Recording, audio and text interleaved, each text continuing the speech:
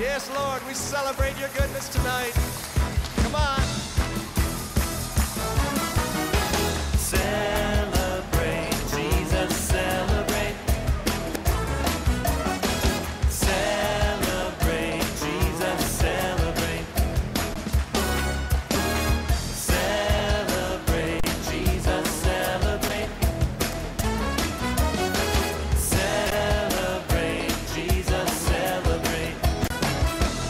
He is risen. He is risen, and He lives forevermore. He is risen. He is risen. Come on, celebrate the resurrection of our Lord. Celebrate, Jesus, celebrate. Praise the Lord. This is Psalm for the Day, coming to you from the Redeemed Christian Church of God, Central Parish. Our Psalm for the day is Psalm 30, verse 1 to 12. Psalm 30, verse 1 to 12. This is season 2 of this program. I will extol thee, O Lord, for thou hast lifted me up and hast not made my foes to rejoice over me. O Lord, my God, I cried unto thee, and thou hast healed me.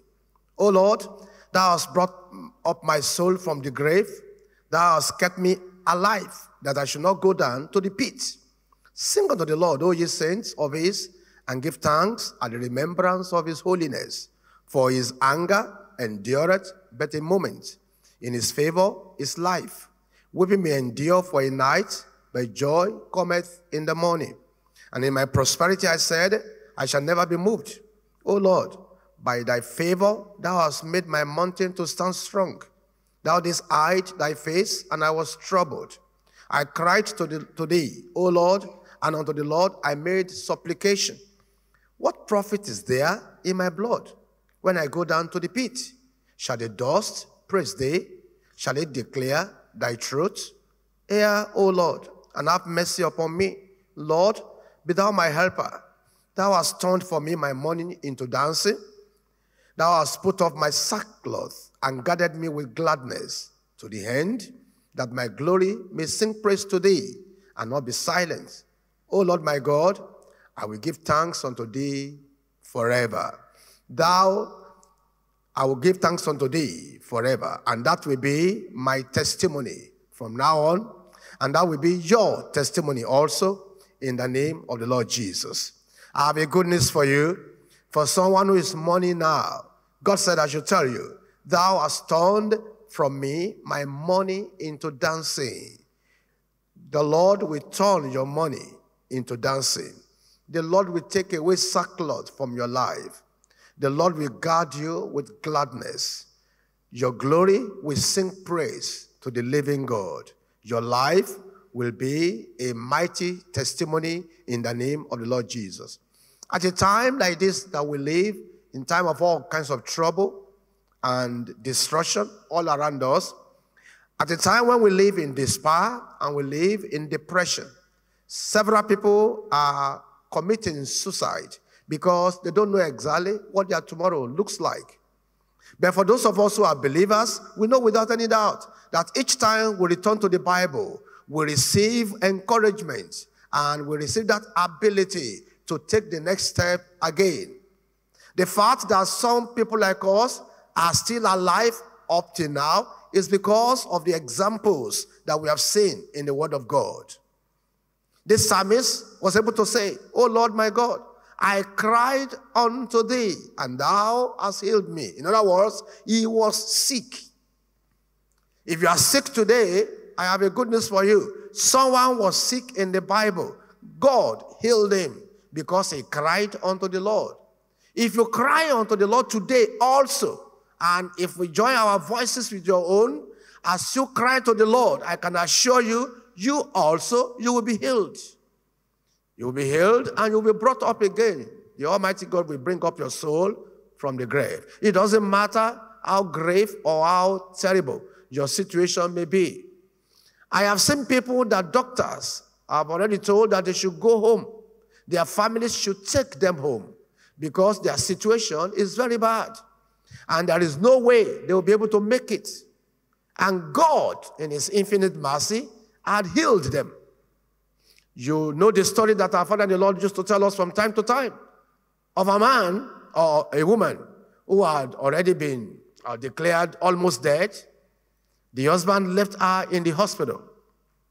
The husband went home and sent for the girlfriend, that the girlfriend can come to the house now, because that useless woman, she will be dead anytime from now. But the moment the husband left her, and the doctors and the nurses left her, somebody walked into her room, and that somebody was Jesus, and touched the woman, and the woman jumped up, and she was healed, just like that. And this woman dressed up and went back home and met the husband and the girlfriend in bed. They thought she was a ghost, but she wasn't a ghost. The Lord had healed her. I have a good news for you. It doesn't matter what your situation looks like. It doesn't matter how bad your sickness is. That man of Calvary, the one who still goes around doing good, healing all that were oppressed of the devil, he will come into your situation right now and he will heal you. Oh Lord my God, I cried unto thee, and thou hast healed me. O Lord, thou hast brought up my soul from the grave. Thou hast kept me alive, that I should not go down to the pit. That was the testimony of these psalmists. That will be your testimony also. We find the example of a man in the Bible called Hezekiah, a king, a righteous king, who loved God so much, who was sick unto death. You will find that story in Isaiah chapter 38 from verse 1. Isaiah 38 from verse 1. Hezekiah was sick unto death, and God sent Isaiah to him, the prophet who was the son of Amos. He came unto him and he said, Thus says the Lord, set thy house in order, for thou shalt die and not live. You must know without any doubt that Isaiah was a great prophet.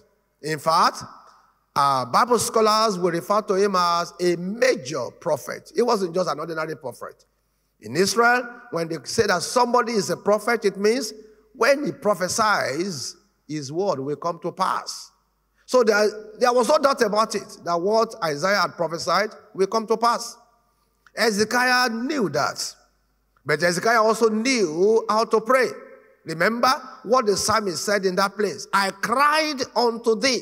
If you can cry to the Lord today concerning your situation, he will heal you.